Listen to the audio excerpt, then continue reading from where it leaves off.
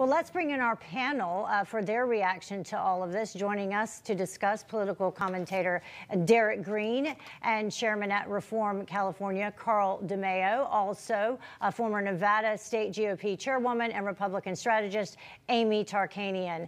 Amy, I'll start with you. Just your reaction to what the State Department had to say today or didn't have to say.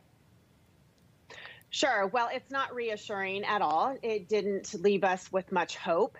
And it didn't just leave Americans with much hope, but it left the international community, I believe, feeling the same. When you are hearing from the British Parliament a tongue lashing, when we are finding out that the Canadian Prime Minister has actually been in conversation with Hillary Clinton, who's not even a current elected official, when we're finding out that Boris Johnson reached out to President Biden on a Monday and didn't hear from him until the following evening. There is a problem.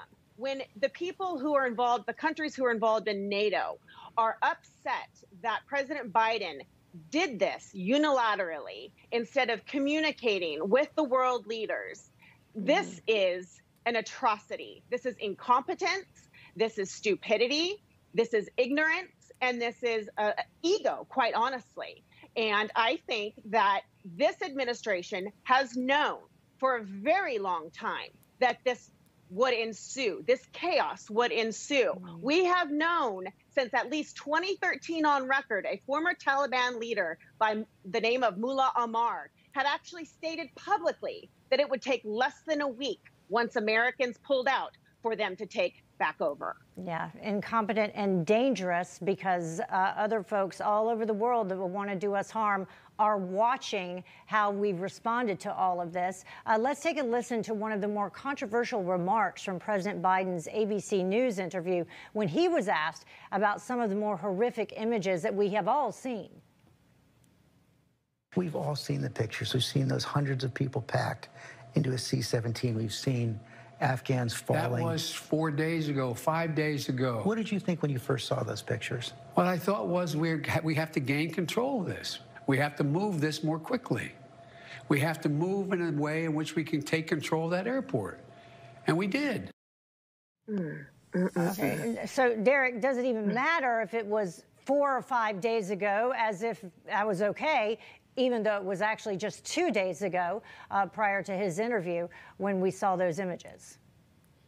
That's right. And it's interesting because I think that we address this issue from a political standpoint and a military perspective, but I think what precedes both is the immorality of the decision to move unilaterally when we didn't have a strategy in place to excavate the United States citizens and those people who helped us over the past 20 years. And so it was a political blunder, it was a military blunder, but it was also immoral. And the fact that he is simply trying to diminish the deaths of these Afghans who, think about it, they have to, they're in the midst of desperation. They feel that they're going to be killed or tortured by the Taliban, so they're taking a risk of holding on to a C-17 30,000 feet in the air to try to avoid the Taliban. That's a level of desperation that I don't think a lot of Americans can empathize with or sympathize with. So for the president to diminish that is just, it really is a sad commentary on his empathy and his leadership. Yeah, and Carl, the latest images, even beyond that, we still have parents lifting their toddlers across people, trying to get them to troops, hoping that they can lift them over a fence, and then the child or the toddler will somehow make their way like this right here. It breaks your heart. All they want is for their child to get to safety and hopefully somehow get out of harm's way. Yeah, this is not just negligence anymore. This is not just Joe Biden failing and bringing great risk onto our country because he's diminished our foreign policy standing as well as our national security standing. Our enemies are absolutely loving this. Our friends are now realizing we won't have their back. But he has now shown a level of callousness that I even thought was impossible from this guy. He is now responsible for not one, but two major humanitarian crises, one on our southern border, one in Afghanistan, and he seems to be nonchalant about it. Oh, it's just a few days ago. That was several days ago.